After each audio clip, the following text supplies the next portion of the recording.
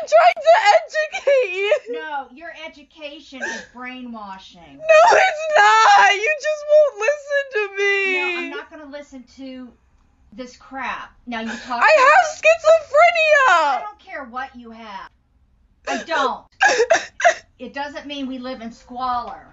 And it doesn't mean you're a bully.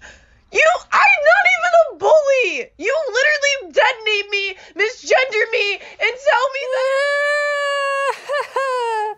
This is called when keeping it LGBTQ activist goes wrong. Listen, no one, not even your mother, has to give you a place to stay for free while you walk around here looking like a clown, thinking that someone has to down your type of ideology.